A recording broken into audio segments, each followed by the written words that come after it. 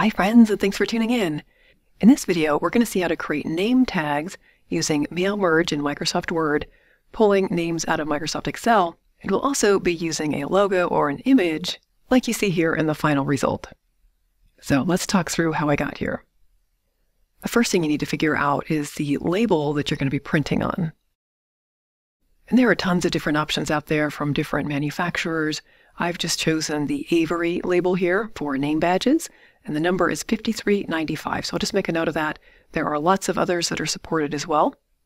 This is just a random choice of mine.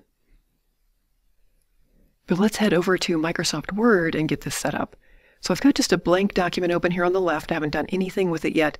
And then over on the right is the data that I'm going to be pulling out of Excel to print on the name badges.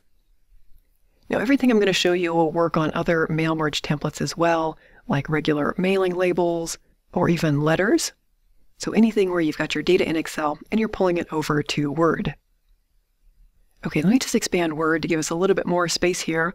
And then I'm going to come up to Mailings on the ribbon and start Mail Merge and Labels. And then here's where we pick that particular template, the one out in Amazon, the Avery. In my case, this was Avery US letter, and then the number 5395. The adhesive name badges, I'll select that. But like I said, there's lots of other products available here, different manufacturers. So if you're using something else, just pick that and then pick the specific product number down here that matches that template. And then say OK. Next, we need to choose where we're getting our data. So this is coming from the Excel workbook that I just showed you, but we'll come up here and say select recipients from an existing list. That existing list is Excel. So I'll choose that file here and say open. This is the name of the tab in the workbook. And then very important, the first row of data contains headers. So if I open up that Excel workbook, that is true. My first row does have headers. If it doesn't, if yours just starts with the actual data, then make sure you deselect this checkbox. But for me, I'm going to leave that selected and say OK.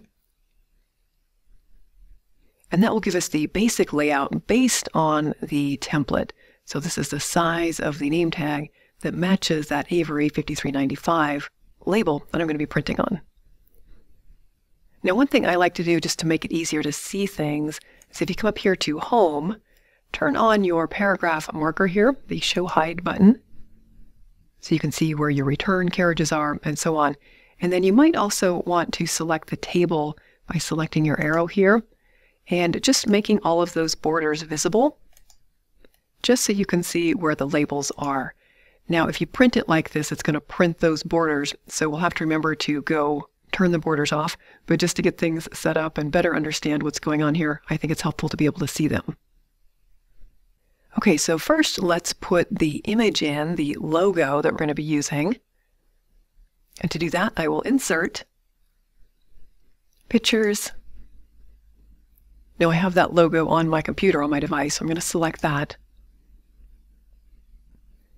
I've got the logo here. This might be a headshot or really any other kind of image you want to insert, but place it here. Then I'm going to resize. Just drag that outer corner, and I think that looks pretty good. Now we need to insert the merge fields for first name, last name, title, whatever we want to put on this name badge. To do that, we'll come back up to Mailings and insert merge field. So I'm going to do first name, space, last name, and then I'll drop down to a new line just by hitting the return key. We'll insert title. So all of these merge fields are coming over from Excel since we hooked that up. So you might see something different if you have different columns in your Excel workbook. But I want title. And then new line again, let's do new merge field for city. Okay, perfect. Now I can resize these, make them bold, make them larger, whatever I want to do. But one other thing you might want to play around with is the position of the image here. If you just click on this, you'll get this little menu fly out here for layout options. By default, yours will probably be in line with text. which is where it is now. But if you need to wrap text around it or something like that, you can choose some of these other options. So with text wrapping, you'll see that puts it just to the right of the image. Try some of the other ones here. So play around with it. For the most part, this one tends to work for me, but you might need to switch your options here depending on what you're printing. Okay, so that's our first label. Now you could copy and paste this to all of the other labels, but there's a very handy shortcut here called Update Labels, which will basically take what we've done in this first one and make all of the other labels the same. Perfect, there we go. Now you might notice that the logo is moved over on these, but don't worry about that. This next record field here doesn't actually print. That just says move to the next record of the Excel workbook. So it's going to grab the second person in the sheet, the third person in the sheet, and so on. So it should actually print over to the left, just like this one does. So don't worry about that. And that's basically all we need to do. Now we can finish the merge. So up here, finish merge.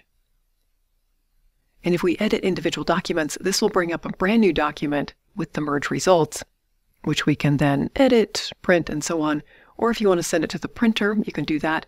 Be careful with this though, especially if you have hundreds and hundreds of documents that you're going to print. Usually you want to make sure that everything looks okay before you send it to the printer, and then you can also email. But let's just do edit individual documents. We'll merge all. You can just merge certain records though, if you want to, but we'll go with all and say OK. And here's the end result. Looking good. So again, before you print, you might want to select your tables and go remove the border just so it doesn't print out, but everything else is looking good. So that's how you can create name badges with images using Mail Merge with Microsoft Excel. If you found that helpful, give me a thumbs up on the video and also think about subscribing for more content like this. Thank you so much for watching.